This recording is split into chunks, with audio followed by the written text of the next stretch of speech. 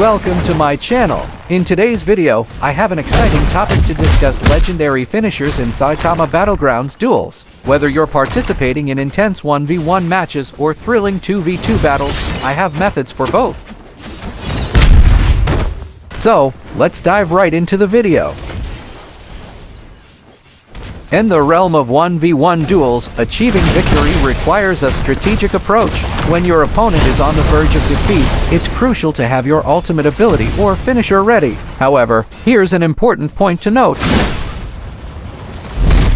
You must eliminate your adversary twice to secure the win.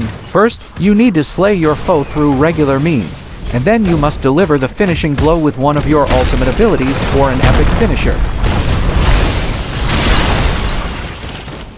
Successfully executing this tactic will not only grant you victory but also display the text "Ultimate Game" instead of the standard game notification, showcasing your exceptional prowess. Now, let's shift our focus to the exhilarating 2v2 matches. The same principle applies, but with a twist. You have two options: annihilate both enemies simultaneously using your ultimate ability, or take them down individually, saving your ultimate for the final opponent. Why ensuring that the last adversary meets their demise through your ultimate ability? You will secure the triumph for your team.